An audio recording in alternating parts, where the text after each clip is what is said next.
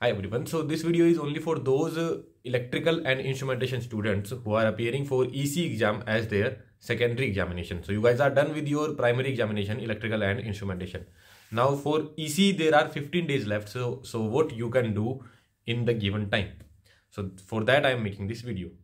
Now your examination is done. For electrical examination is done. Your for instrumentation also examination is done. So now you don't need to think much about that examination. Whatever the way you have performed, you have performed. Now you have another examination that is going to take place on 15th of Feb. You can do very well in that particular examination. Now the thing is, you are done with the 7 non-core subjects. Core subjects EMFT, communication and EDC you don't know at all. So different strategies I'm gonna tell. Now first strategy is you need to do all those 7 core subjects. You need to do the revision of all those 7 non-core subjects. Okay, network, analog, digital, signals, control, mathematics and aptitude. Do the complete revision, whatever that you have studied. If you feel like that I don't want to revise from the notes, I have revised a lot of times, so you can do the problems. If you feel like that you have done all the PYQs, then you can go to the test series. If you feel like that I have done all the test series, then you can go to the FYQ series that we have brought on YouTube. Okay, because in ECE question paper what happens is that generally ECE is on tougher side only. If you see the trend of previous 5 to 6 years or 7 years, ECE question paper is always on the tougher side. So believe me guys, even if you do those 7 subjects well, and if you are able to attempt 80% of the problems from those 7 subjects correctly, then you will do very well. I will give you an example. There was one of my batchmate last year who was electrical aspirant only, but he prepared those 7 non-core subjects in a very good manner. He went for ECE examination and he got roughly around 70 rank in ECE, being an electrical aspirant, and he did not even attempt a single question from core subjects. EDC, communication and EMFT. He was getting roughly around, he got roughly around 70 rank. Okay, so that is the impact, because in ECE, like from 70 to 75 marks, at least minimum 70 marks will be containing the non-core part. From those 7 subjects only, at least 70 marks question will come.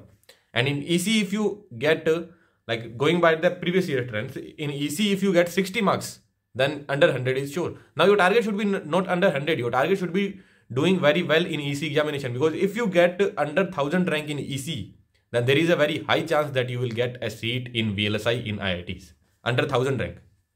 So you need under 1000 rank. Worst case, you need under 1000 rank. And that is certainly achievable, considering that I hope the question paper will be from moderate to tougher side.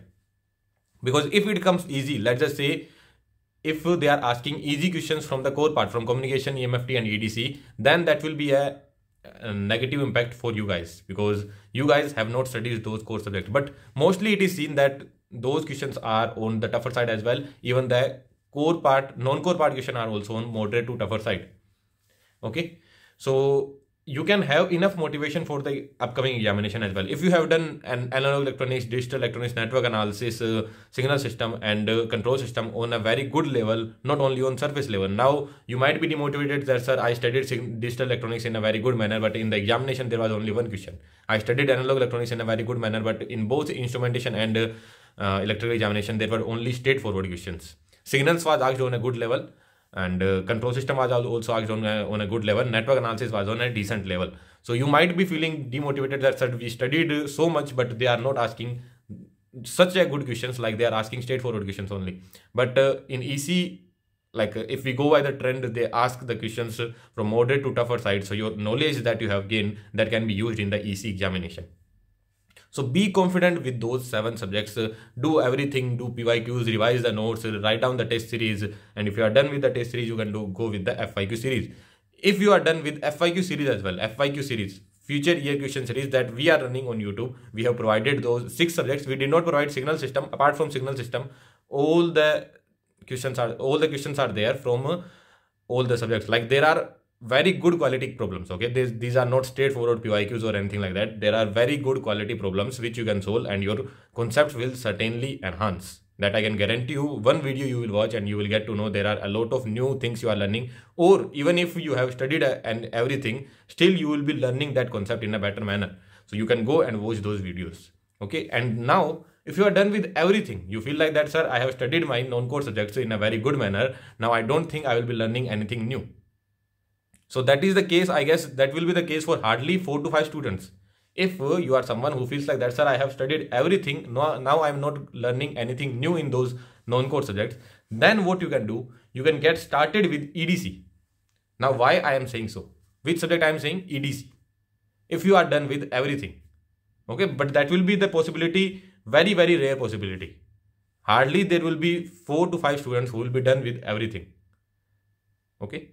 So if you are done with everything, if you feel like that I have done the FIQ as well, sir, I am able to solve the problems there, I am very much confident with my non-core part. So now you can get started with EDC. Now why you should be getting started with EDC? Because this EDC will help you in the interviews as well. No matter whether you are from electrical, for ECE, if you are going for VLSI interviews, then EDC might help you there.